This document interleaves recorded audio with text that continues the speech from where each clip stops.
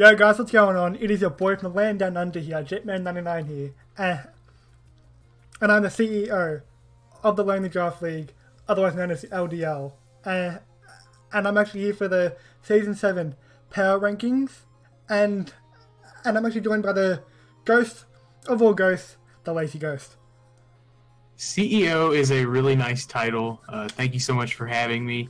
And yeah, just a real true honor to be doing this with the CEO. But yeah, I'm excited to break down some teams and some drafts. It is. And actually, Power Rankings are a first for the LDL.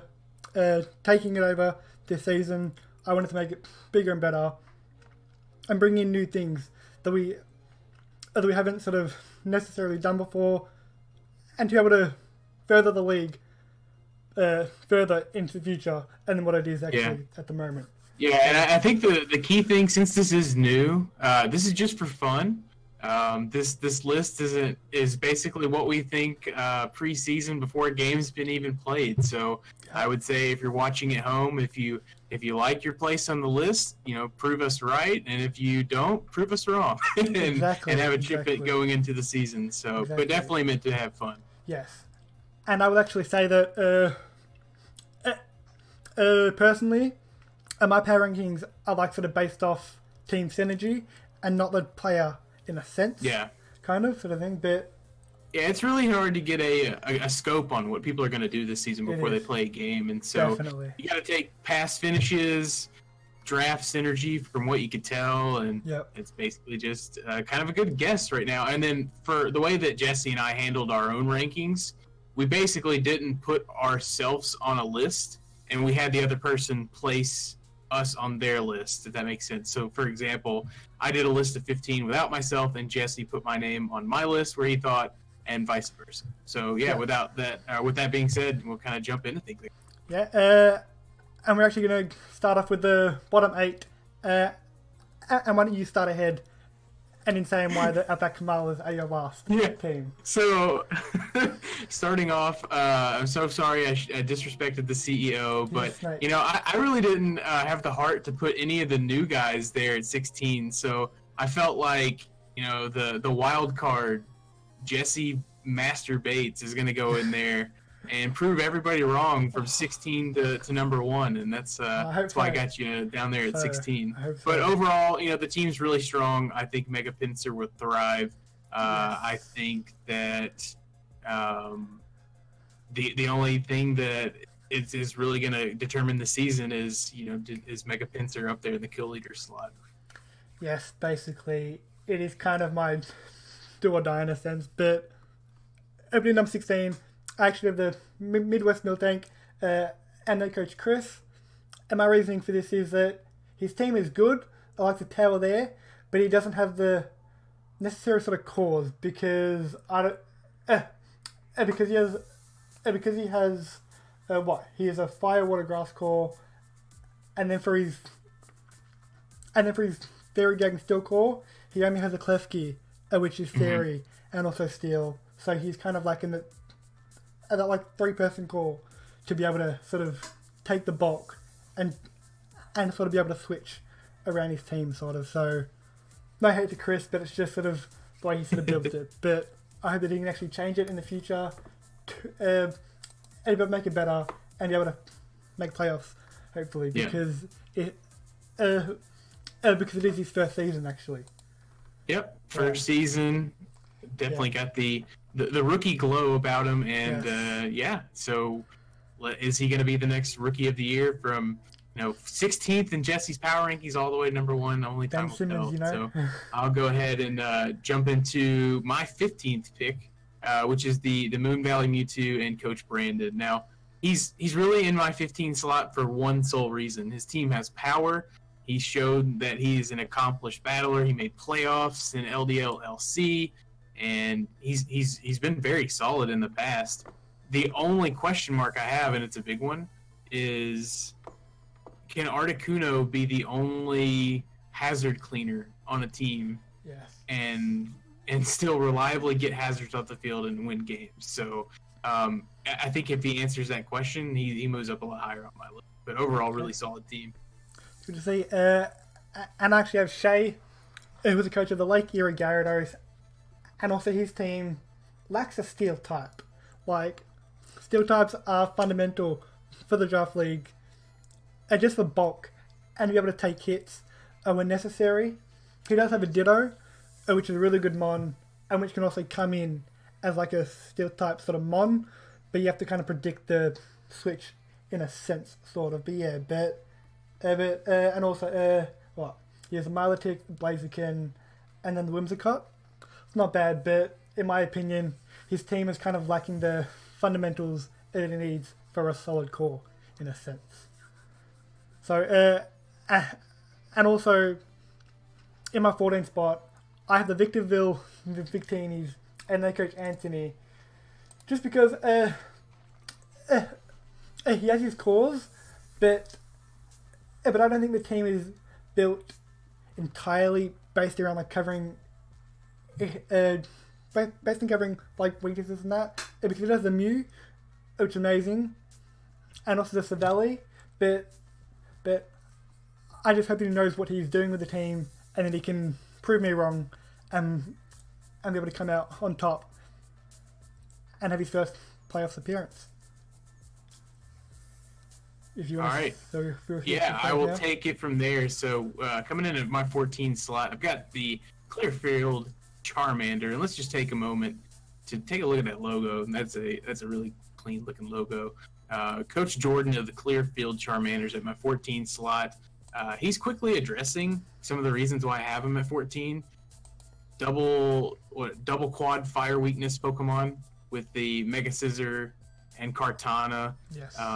Especially considering Kartana's, I think, like base 57, 53 or something like that. 45, I think defense. It is. 45 or something. Just random powers on things that even have, base 60 special attack are going to be able to KO that thing. And in a counter team format like draft, it's really hard to thrive. So he's already taken the Mega Scissor and turned that into Mega Gardevoir. Yeah. I like what he's doing there. He'll have very powerful responses to steel and poison types with Dugtrio and Garchomp supporting that Mega Gardevoir. Mm-hmm. So I'm really interested to see how his team turns. These rankings were done immediately after the draft, so I'm not factoring in the Gardevoir. So maybe Gardevoir comes in week 2 and takes him up the rankings this season. So it will be interesting to see how he uses some of the creativity this season. Definitely. Now, if you want to go on for your 13th pick. Yep. So at 13, I've got the Kansas City Kinglers and Coach Trigg, another rookie on the list. We got the rookies low. It's not for anything other than the fact that they haven't done I believe, a main league before, and it's a grueling season. It's a lot of fun, but it's a lot of team building and coming up with a lot of different sets so that people aren't kind of creep into things that you have a tendency to run. So with that said, the reason I've got Trigg down at the 13 spot, the base Spadef, the average on his team is 73. So it's going to be really hard for him to tank some of the especially offensive sweepers or just things that are on choice specs without having to just go, calm, max Spadef, HP on things that don't normally operate in a special defense mode. Other than that, this is one of the most creative teams I saw drafted, and if anybody's going to get the most out of it, it is Trigg. So I'm excited to see what he does, and maybe he finds a way to probably add a little bit more bulk. That's one of the things I could see him doing to improve. And for myself, at the number 13 spot, I actually have Jordan and his Clearfield Charmanders. He has a good core in actual form of Garchomp, regular Gardevoir, and also the Kartana, but that's a solid core. What's lacking is that he has no defense, no special attack, and also no special defense. But his attack and also speed is sky high, and that's the reason why that he's above Anthony. And also the fact that for Jordan, all you have to do is just basically bring a fire, water, grass core and an ice type, and you just run through his team. So he's lacking the coverage, but I'm sure that he will cover it up with a few trades in the early weeks coming. So, and in the number 12 spot, I have Brandon and his Moon Valley Mewtwo's, because it was a Zygarde 50, Primarina, and also Jirachi. That's a solid Fairy Dragon Steel Core. That's just solid basically, and there's like nothing much that you can sort of do about it. And also with the Breloom, Primarina, and Arcanine, and that's also another solid Fire Water Grass Core. Basically, yeah. Jordan's and I guess earlier I kind of missed one form of hazard removal, and that is just getting Iron Head flinches with Jirachi, so they cannot set up the hazards. Basically. So that may be how he deals with it. Yeah, just Paraflinch basically. So that's all you have to do. Yeah, but I have Brandon week 1, and I have a plan. So don't say anything. But yeah, Brandon. I've noticed that he has actually gone sort of offensive this season with a high attack and high special attack, but his defenses are lacking in a sense. So if you want to go on for your 12th pick now? Yeah. So at number 12, I have another potential rookie sensation in the Midwest Miltank, which is Coach Chris. And I really like this team. I think any team that has Cresselia can say that their team is defensive, because Cresselia is just a defensive powerhouse in league format. Not too many teams are going to have things that can just one-shot a Cresselia. And so, being able to step into his first season with something, I would say with a team that allows him to make really safe reads and consistently put on pressure, and adding in the fact that he's got a fire type mode to this, I think makes him really tough to prep for. So really all he'll have to answer is, how do you do in your very first season? I think he's got the team to do it and end up in the top 8, and overall really, really strong team. Yeah, he does like it. I like it solid, but I'm actually keen to see what he does with it, basically. Yeah, I've never been this excited for a tier 5 pick, but the Lilligant is a true threat in the Sun, and it'll be exciting to see how often he brings it. So, but doesn't he also even if he doesn't bring fire mode, Landorus T, Crest, Tentacruel, the Charizard Y, Umbreon, he's got a lot of really threatening stuff. He does. Yeah. So okay, and at number 11. I have, I believe, the current leader in championship points for tournaments in TLTPG this year. I think that is official as of now. I think it is. Yeah, so I've got the Victorville Victini and Coach Anthony. I've got him at 11. He is definitely one of the more creative team builders, and he has a team that you can... If you are creative, it's set up for you to get the most out of it. Mew, I think, is the most versatile Pokemon in Draft League format. Gets access to literally every TM and HM available. And just 1 week it can be a nasty plot setup sweeper, and the next week it can be a max defense Will-O-Wisp set that's able to take on something like a Zygarde 50 that's banded. So just the kind of versatility that this thing offers is off the charts. And the only reason I have him a little bit lower is his 2 fastest Pokemon are Mew and Latios, both psychic types at 100 and 110. So I think the way you get the most out of Latios is not forcing it into one role, and he may just have to run Scarf Latios a lot of weeks to revenge kill. Definitely. But other than that, I think he's got a really solid team. He does.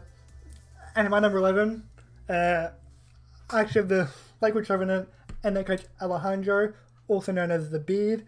And I'm going to say sorry here because Alejandro has like a really good team here. With what? The Tornadus T, Slowbro, Amiens Chow. And that is a solid regenerator core. Like, he can just swap out, and just have the health there the whole time, basically. So yeah, he also has a Heatran, a Aromatisse, and no Dragon there actually, from what I'm seeing at the moment. don't think there is. Yeah, there isn't. But he does actually have the Fire Water Grass score in the form of Mega Venusaur, Heatran, and also Slowbro. So it is a solid team. Alejandro is able to back up his team with his playstyle and that. So I'm looking forward to what he can do and what he brings in the upcoming weeks. But he is low on the list because his fire weakness is quite big, actually. So he does have the Heatran and also like this, and also like the Slowbro on that. But even if you bring a fire type, it'll actually do some damage to his team. And in the number 10 spot, I actually have Trig myself, and his team, the Kansas City King, was, and this because Trig is a solid team with the Clefable, Zygarde 10%, and also Fortress. And that's a solid core basically.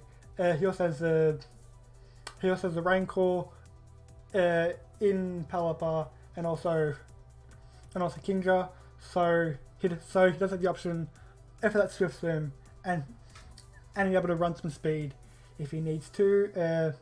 His defenses are lacking a bit, but I'm gonna say from his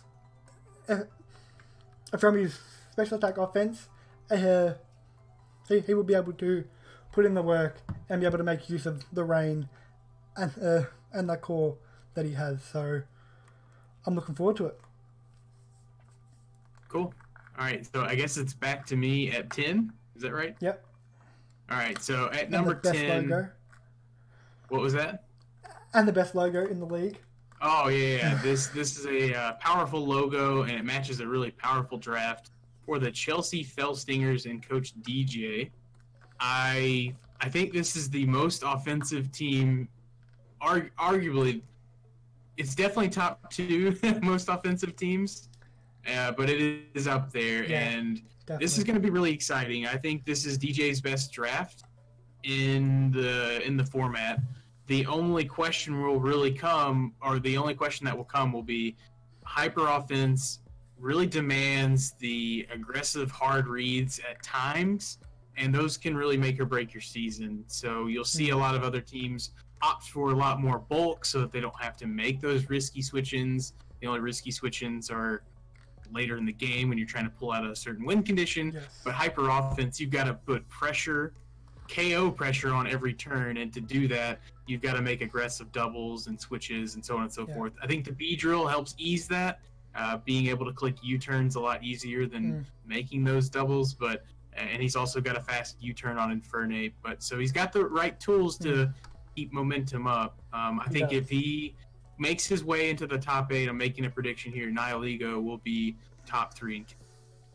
Really? Okay. That's Yeah, if he's a little, the caveat there, if he makes the top 8, so he makes playoffs, it will be because Nihilego got him. Okay. All right, and at number 9, before we reveal the top 8, I've got the Lake Erie Gyarados and Coach Shea. So I'll kind of piggyback on some of the things he said.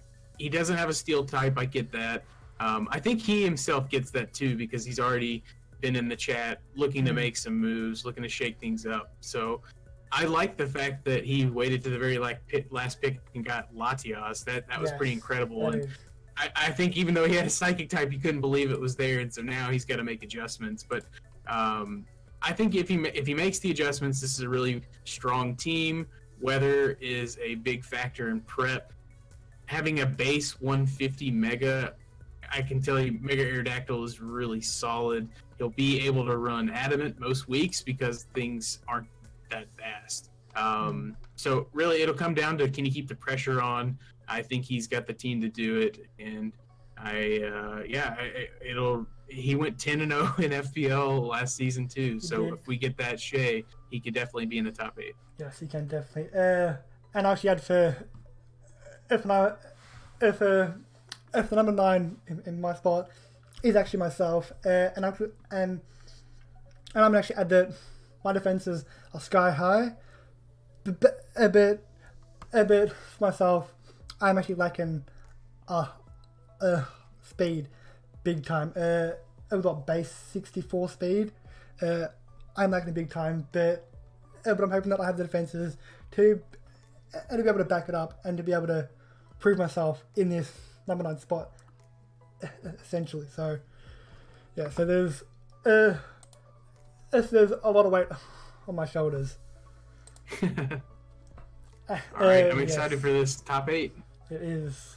And number 8 for me, I actually have DJ and his team, the Chelsea Fellstingers. So going off what Arthur said, his team is solid. He is a B-Drill, Infernape, and also rode on Mo with a momentum sort of ability. He has a defog on like 3 mons and also a fast rapid spinner in the form of Starmie, which is really good and all that. He has the Starmie, Infernape, rode on Mo as a solid core. He has the Kyurem, Klinklang, and also the Togekiss as another solid core, which you can go off and to be able to rely on the whole season. And he just has a powerful team, and they can hit hard. And if he has a chance to set up, you just can't do anything about it. Basically, like he will run through your team if you give him the chance to. So, and that is the reason why that he is at my number 8 spot for this sort of video. All right, cool. So at number 8, I've got the Russellville Rockets and another top contender for most badass logo. That is Definitely pretty cool. And the Ratty Blue Wizard Prez himself. So I've got him at number 8. I really like the Sand mode. I think Sand mode with Excadrill is very powerful. Excadrill is one of those Pokemon where one of its abilities is going to steamroll through a team if you're not careful. Is it going to be Mold Breaker? Is it going to be Sand Force? Will it be Sand Rush? He's got the Gigalith to be able to set up sand, so something super bulky that can tank hits and set up sand multiple times is really good. I think with most sand teams that feature Excadrill, the fighting weakness is always tough to account for, but he's got a really bulky Dusclops, he's got Granbull, he's got a Moongus Regenerator, and he's got Gallade. So really strong answers to fighting types. I overall really like his draft. I think Vaporeon really glues this team together from a defensive standpoint. That water absorb is going to be clutch for him. So overall, I really like his chances, and I know he's fired up about making playoffs and getting the title this season. Yes, so I got him at number 8. Yeah, and Prez actually made a playoff spot every season. I think. LDL hasn't won at Rotardo yet in LDL, so yeah, so that's something to prove. And in number 7, I actually have Mark, who was the coach of the Arizona Volcarona, and this is purely because Mark is a Tapu Bulu Probo Pass, which I also think is part steel. If I'm not correct, it is, yeah. Are you there, Arthur? Say that again. Sorry. Probo Pass is part steel. Probass is rock and steel. Yes, it is. Yeah. And he also has a Flygon, which is kind of a decent core. I like that at least. But I'm just hoping that Mark is a solid team here. With some high attack, high special defenses, and some high speed. And with the Bulu. He also has some unburdened users are in the form of Hawlucha and also Hitmonlee, so he also has that extra speed. I'd like to be able to abuse and also to outspeed any mon that wants to come in on his team essentially. So if you want to go ahead for your 7th. Yeah, I will take it from here. I got the Lakewood Trevenants and Coach Beard at number 7, and so I get it. He's got 3 grass types on paper. He's got a super weakness to fire, but I think if he showed anything in LDL, LC, it's that he's really excelling in team building right now. So I think for him, he likes the options of what those 3 different grass types can bring. you could make the argument that Venusaur's not really a grass type, just because of that thick fat ability. Yeah. And I don't think he'll ever bring 3 to a match, but he could bring 2. With that said, Slowbro really glues this team together. It's so fat. He's going to be able to run it as a really bulky regenerator. He's got Tornadus with regenerator. He's got Mega Venusaur, which is super fat. Heatran, which is super fat. And he's got good speed. He's got the Raichu, Mienshao, Tornadus. He's got some speedy threats. So I like overall what he did with this team. I think he'll probably end up wanting to ship out either Decidueye or Leavanny for a little bit more options. But even if he keeps it standing pat, he'll be in good shape. And so we'll see if the fire weakness is a problem, because he faces off with Brennan week 1 and the Mega Chart. Yes, he does. And also, speaking of Brennan, you have him at your number 6. Yeah, and I've got the Salt Lake City Swamperts and Thumb Brother 2, Coach Brennan, at number 6. Really, he's been a model of consistency. He's made playoffs every single season that he's competed. He was the Season 2 champion, so a former champion in the ranks. All of my top 6 are former LDL champions, and he's been absolutely on fire in the PGL, about to square off with my number 2 pick in an undefeated matchup, so that'll be pretty hype. And I think for Brennan, just like everybody in that top 6, everybody wants to be able to say 2-time champion. Brennan's certainly got the team to do it. I like Mega Charizard X and Alola Ninetales. They're very powerful Pokemon. I think with any team that's got those 2 on their team, the key to the season is going to be, can you keep hazards off the field so that Charizard's not taking half from rocks before it Mega Evolves, and Ninetales isn't taking, 25%. its damage from rocks. And it's just, he'll have to be really good with hazard support. He's got really good hazard support, so I think he can do it. But yeah, overall, I think he's definitely a threat this season. Yes, he is definitely. And in my number 6, I actually have the president of TLTPG, and in the form of the Ruddy Blue Wizard, and his team, the Russellville Rockets. As you sort of said, the Prez is a solid player, and he can play well, and he actually has that extra drill, which sort of, depending on the sort of ability you run, it can destroy teams. So it's a solid mon, and he also has what, the extra drill, Hydreigon. I'm not seeing a fairy type actually on his team. Granbull. No, Granbull, yes, sorry. I completely forgot about that. Yeah, so there is a solid call there. Or even just build with the extra drill and also Hydreigon. I think his run has to a team by themselves alone, basically. So it all depends on what he has. And he also has the Steelian Z for the extra drill, which can just like destroy a tough wall in the end. But yeah, I actually have Thumb Brother 2 and his team, the Salt Lake City Swampert, in the number 5 spot, because, as I said earlier, Brandon has a solid team. He's actually won the LDL Season 2, I think. I'm pretty sure he won. Yeah, so Brendan is a solid player, and he can actually back up his team. And if you look at his team, he actually has every type that is like available on his draft, so he can cover any weakness with a stab typing. So he's actually built quite a solid team with a high attack stat in the form of 106. So it's a solid team. Yep. All right, so back to me. The Arizona Volcarona at my number 5 spot. We got another former champion. This is the defending champion, ladies and gentlemen, sporting another hyper-offensive team. And I know Mark, he's all about the hyper-offense, so I know it suits his play style. With any kind of hyper-offensive team, it's going to come down to, did you make switches in the middle of the game that just cost you because you didn't have the bulk?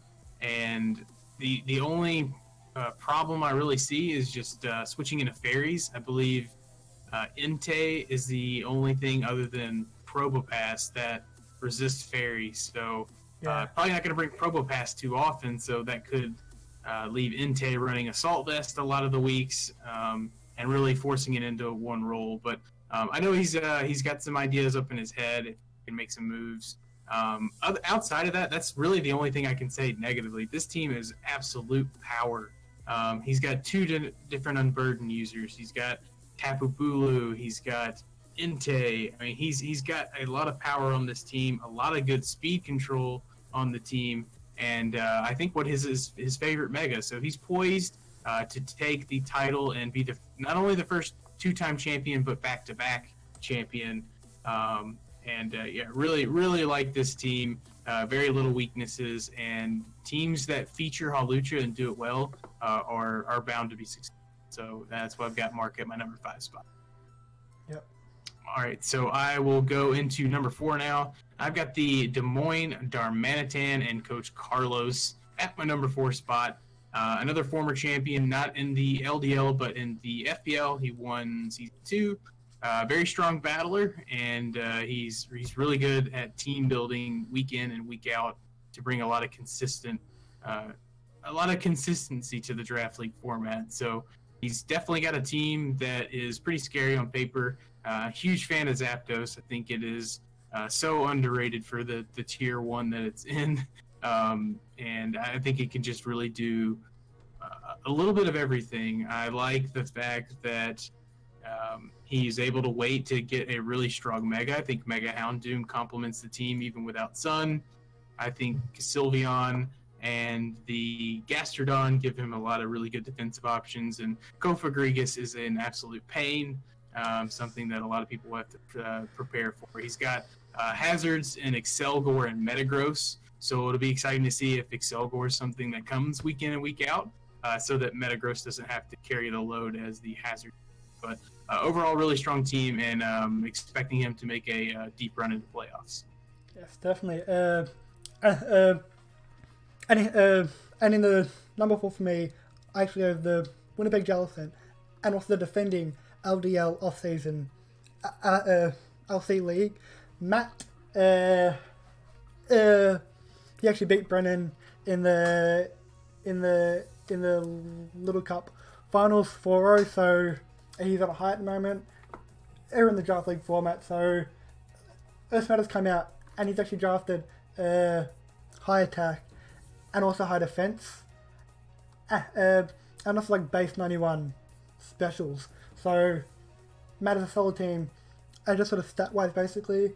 And he also has a great core in the form of Forgus, Registeel, and also Komodo, and also Victini, Tangrowth, which also has the option for Regenerator, and also Mega Sharpedo. So he also has the form of Prankster, in the form of Tornadus Incarnate, and also a fast Volturner with Raikou. So he shows all of the fundamentals for a draft team, and I can see him taking it to the playoffs and also possibly reaching finals if he's able to play the team the way that I can see it being played in my head. And number 3, I actually have the Des Moines Darmanitans and their coach Carlos, basically for the same reasons as also Arthur, but Ebony Zapdos, which is a brilliant mon in the draft format. It can just do so many things, and also for the removal of hazards, and also take like a Thunder Wave. It's just amazing, basically. He also has the Metagross, and also the Metagross, and also the Salgor, which can also set hazards. And he also has the Cryogonal, Salamence, Serena, and also Zapdos, which can also take away hazards. So it's an amazing team, built solid, which can do many things when it comes down to it. Cool. So I've got Coach Matt in the Winnipeg Jellicent at my number 3 spot. for one simple reason. His team is stupid bulky. He's got. So I'll just go through the base stats real quick. Base 85 HP, base 102 attack, base 103 defense, base 91 special attack, base 91 special defense. That's terrifying. So It is. I think what's going to make it hard prepping for Matt is figuring out which wall he brings, because he has so many. And there's a lot of teams in the draft that rely on, maybe one wall core to do the heavy lifting, whereas his whole team is like a wall core, and it's still offensive, which is really nice. So I think for Matt, if he's building to the best of his ability week in and week out, he has shown that he's an absolute force. He's a 2-time champion, and I would expect no less than a deep playoff push, if not a finals appearance and a victory for Matt and the Winnipeg Jellison. So that's him at my 3 spot. And then moving into number 2, I've got the Toronto Totodile and the Blazing Squid. And I think you can talk for both of us on this, basically. And then I'll talk to you for pick 1. And you can talk for Squid for this pick. And then I'll talk to you for pick 1. Yeah, so I've got Squid here because it seems like he is in the finals of every LDL season that's played, whether it's an off season or just a main season of LDL. He's easily the most consistent battler that's in the group. So for him, it's basically getting back to finals and getting championship glory. He's got a team that can do that. I like the fact that he took a lot of old favorites and put them on the team, stuff he's comfortable with, and gave him a few slots to tinker with some new stuff and figure out what's going to be on the Blazing Squid squad. So overall, he's got a really bulky team. It's really scary. I think that he'll be able to get the most out of it.